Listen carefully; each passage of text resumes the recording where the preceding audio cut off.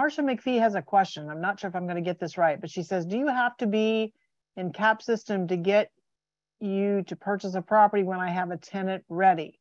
I have a potential person who has a reverse mortgage to put his home in a trust. How should I advise him? All right. So reverse mortgages are tricky, Marcia, and it's something that we definitely encourage you to read the documents, read the paperwork, and see what the payoff of that mortgage would be. See what the risks are if you were to take that over, because different reverse mortgages are different. And I can't really tell you what that one is and what it does without a review of the paperwork.